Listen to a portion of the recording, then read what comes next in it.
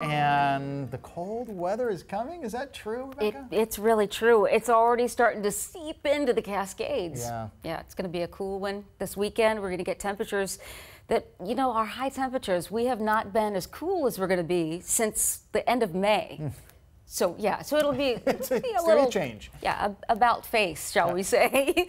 It's going to be fairly wet outside too as we make this transition. Sometimes we make these transitions to some colder air moving in and it becomes very loud and stormy, and we could get some of that loud stormy action, especially in a convergence zone that would be setting up. We've been watching convergence zones throughout the morning off and on in certain spots, especially up to the North Sound. But this particular school net station is at Olympia, and I just wanted to show you how you had a lot of sun at Olympia, but now we've got some stormier clouds rolling in. Some rain is on the way, and you can see it falling in the background there. Current temperature for Olympia is 60 degrees. It's 58 degrees right now in Seattle and in Everett, and we've got a 55-degree temperature for Bellingham.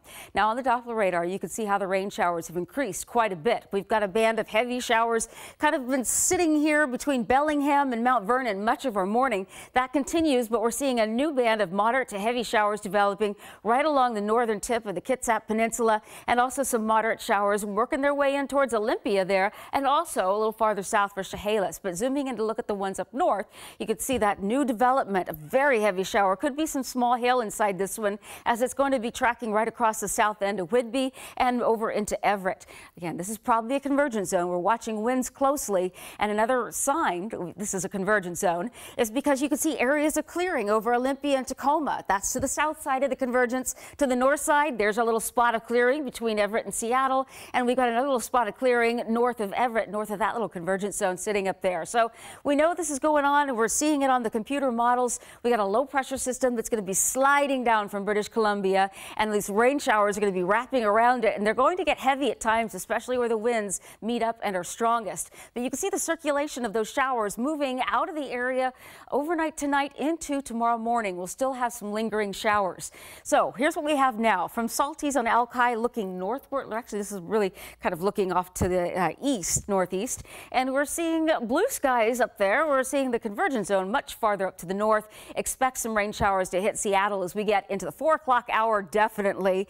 Yes, right during that evening commute, we're going to have those rain showers, and then temperatures will be dropping down into near that 50-degree mark tonight. Some spots much cooler. We'll look at that right now. Today afternoon is going to bring us increasing showers and increasing wind. The winds will come out of the southwest, 15 to 25 miles an hour. Right now, we're getting gusts anywhere from 24 miles an hour for Arlington to up to 30 miles an hour for Shelton. Now, do expect some of the stronger south-southwesterly winds to impact the South Sound this afternoon and tonight.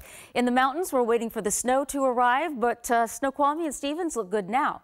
But a whole different story when we go into what our watches and warnings are. We can see the winter weather advisory impacting the Central Cascades, where we're going to see a fair amount of snow starting to come down closer to the 5,000-foot level first this evening, and then gradually dropping to 4,000 feet. The winter storm watch in place for the northeast Cascades, where we could see up to a foot of snow in the mountains above 3,000 feet. That will include places around Winthrop, Twisp, Mazama. You see accumulated snowfall by this evening at 6. Already Stevens Pass getting over 1.5 inches of snow. And then we get into tomorrow morning and into the evening hours. By Saturday evening, we should have a little over 5 inches for Stevens Pass, but even Snoqualmie Pass may be seeing a little bit of snow in the air and seeing a little accumulations on the side of the road and up into the hills. So do know in the mountains, showers are increasing today, and the wintry driving is going to sharply make a turn for definite winter driving overnight into tomorrow. So right now, 56 degrees for Seattle. Our forecast high is 59 for Seattle. Most of us in the mid to upper 50s for our daytime highs. And you can see that cold air up in British Columbia, that low pressure sliding down over us. And that's why it's pulling in all this cold air. It's going to get super windy up around Bellingham, out of that Fraser River Valley. Those winds get very brisk. So tonight we've got heavy showers on the way, and our morning low temperatures in the upper 30s to low 40s. Oh boy, Steve, this is going to be quite a few days here. Yeah, I'll be here tomorrow morning too, watching these showers and the mountain snow totals as we go to the rest of our forecast. For Sunday, it still stays cloudy. Now, Saturday morning showers wrap up, but we do stay on the cloudier side with a chance of a shower through the afternoon. And we don't get sunny until we get to Monday, Tuesday. But boy, is it going to be brisk. Yeah, and for the Huskies game tomorrow, it's going to be brisk as well. But the Seahawks, are, as you know, they're in Arizona.